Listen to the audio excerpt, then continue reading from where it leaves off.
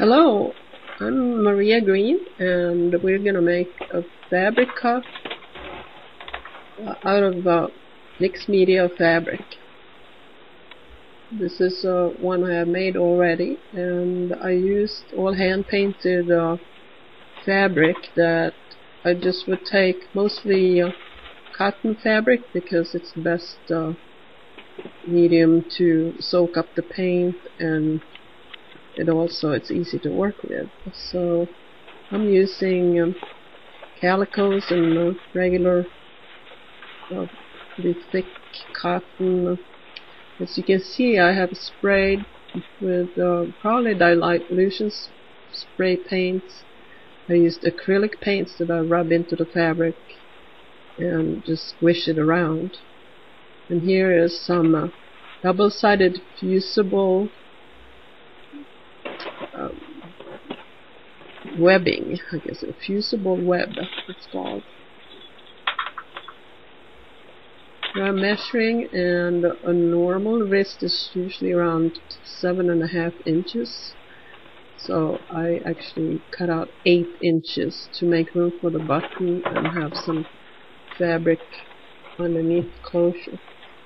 So here I picked the painted piece of fabric, it's cotton, and I'm measuring 8 inches, mark it, and then cut it. You can make it as wide as you like. Mine is about 1.5 inches.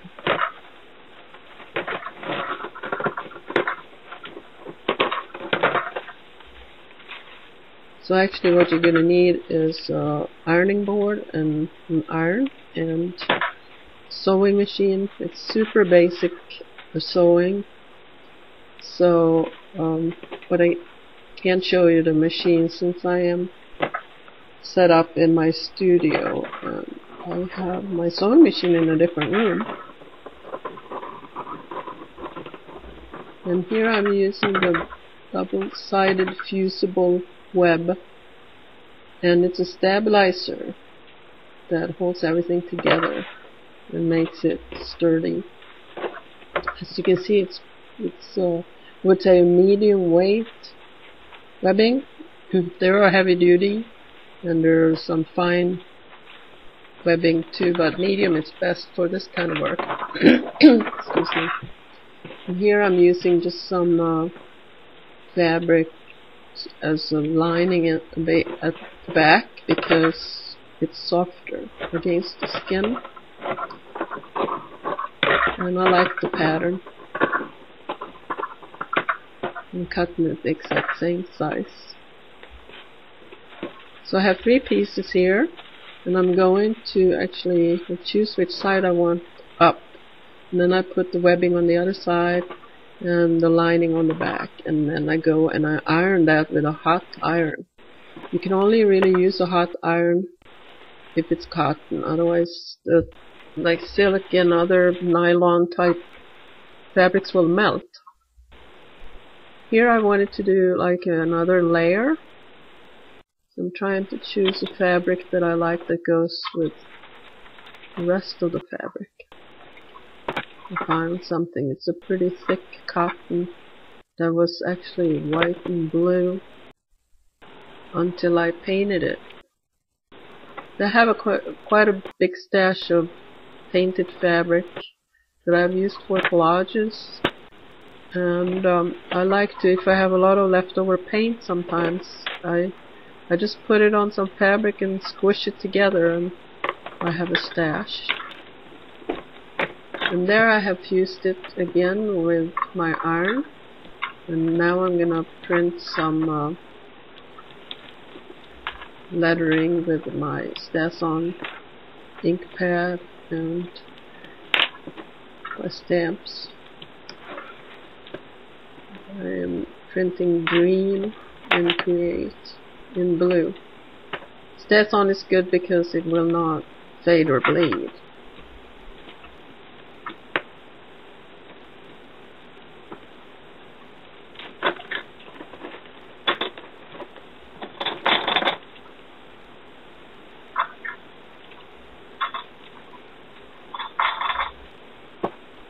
that out. And I got my affirmations.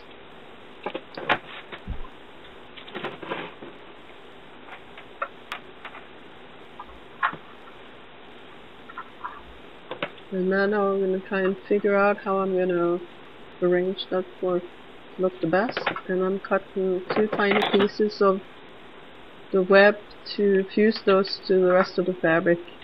It beats using pins, even though I will sew everything on there securely.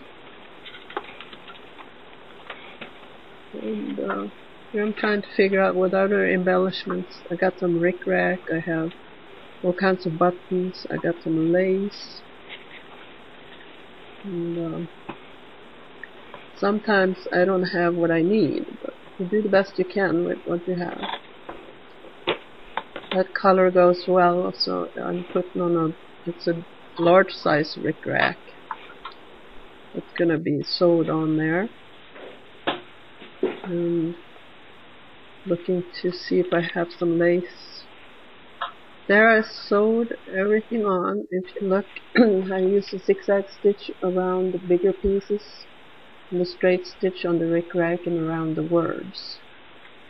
So I carefully stitch it on there. I don't mind if it frays a little bit to make it a little vintage look. And here I have a lace that's way too big, but it's a nylon and it can be cut because that type of fabric does not fray. So I'm going to put one edge on one side and one on the other. And here I have the button, which is the same as the sample cup. And I picked out some other buttons that I'm going to use as embellishment. I have a pretty good stash of used buttons. I tend to cut the buttons off of clothing before I throw them out, unless I don't like them, but I like most of the buttons that I have. And this is just a ribbon I'm using for the closure, and I measured it was about 1 inch, so when I have 2 inches and a half, maybe 3, I have enough to sew it down.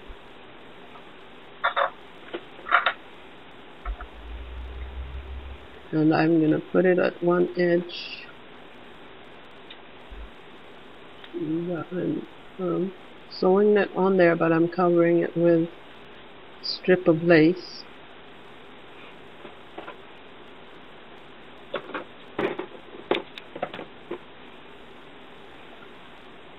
I'm trying to figure out which end of the cup I want to put the closure.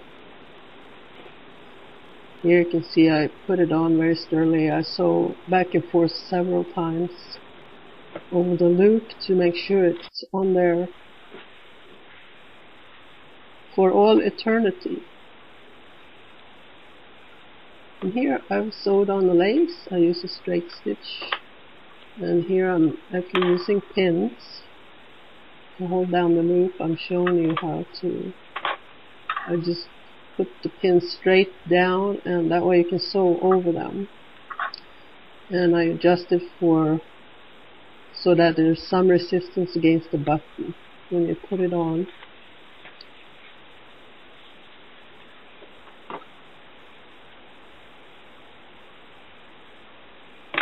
I'm just trying to figure out what it will look like. Here's my strip of lace. It's going to go over it. I use a straight stitch when I sew that down.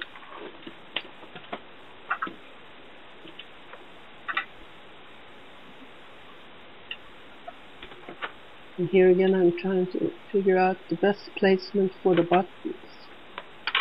I like to sew down the edges of that lace so it doesn't stick out at the end.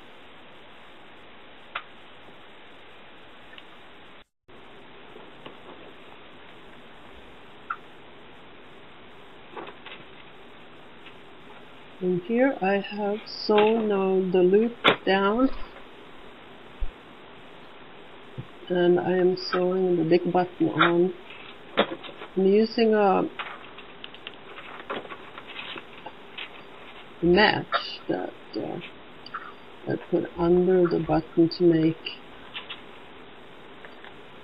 a little button shank to make it easier to put the loop around it, so it's not so tight. So I actually sewed the match, and it makes the distance between the button and the fabric. I took it out and I am pulling it through, and as you can see, I'm twirling the thread around the button, creating a raised button.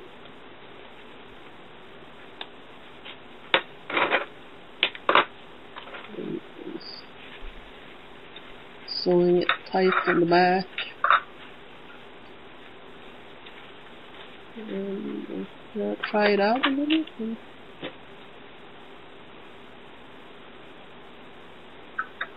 The only thing left to do is actually to put the rest of the buttons on, again with some hand sewing. And there they are. I used the purple thread for all of them. Now I'm going to model it. I thank you for looking at this video. It's a lot of fun to actually make these out of little pieces of fabric. Here's another one that I used the Velcro, because the button were so huge that the loop did not really work well.